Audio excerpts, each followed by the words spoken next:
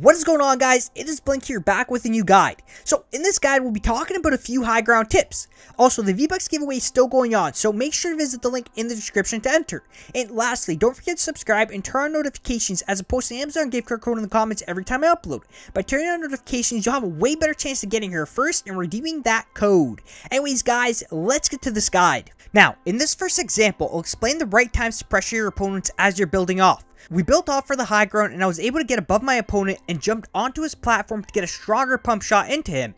Got off 3 shots as he fell off the platform, resulting in a knock. Had to now worry about his teammate, so I held the high ground and made sure to look around.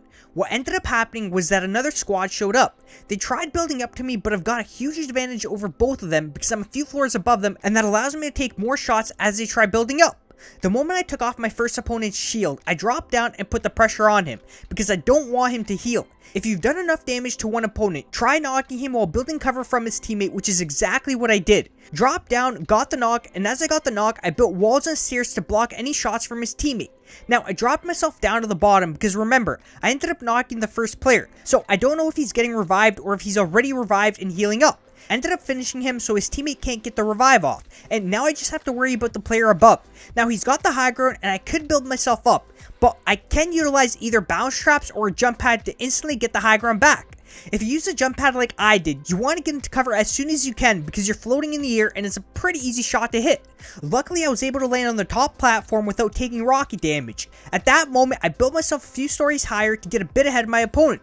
I instantly put on the pressure to not allow him to build up, and ended up doing a decent amount of damage and took off his shields. So I went for the aggressive play for the finisher.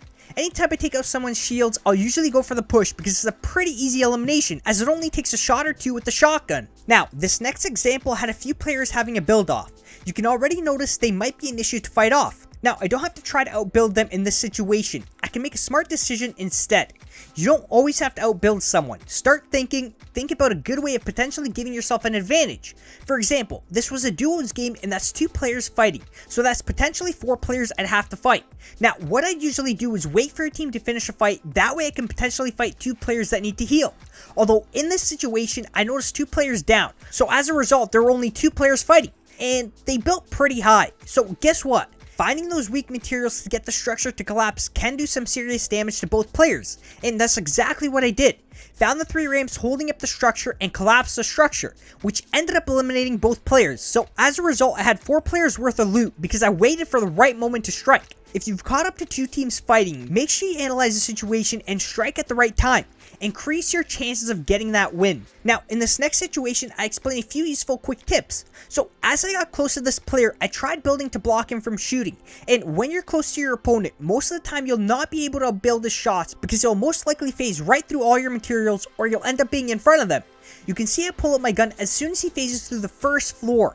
Had I kept my materials out, I was dead. So if you and your opponent are basically touching, pull out that shotgun and take those shots. The person that has a better accuracy will get the knock. If you're not the greatest at close range fights, that's fine. As long as you're repeating the same steps I just explained, you'll improve your accuracy over time. I also want to mention, if you're going for the elimination on a player, box him in first, that way you don't lose any of the loot. I'll do this anytime I need some sort of meds or I'll need more loot. You build yourself cover from their teammates and you won't need to go scavenge for their loot after the fight. Well guys, that's it for this guide. Hopefully I've helped some people out, and a like and a sub would be greatly appreciated as it does help me out a lot. Anyways guys, thanks for watching and hope you have a great rest of your day or night, and I'll see you on the next one.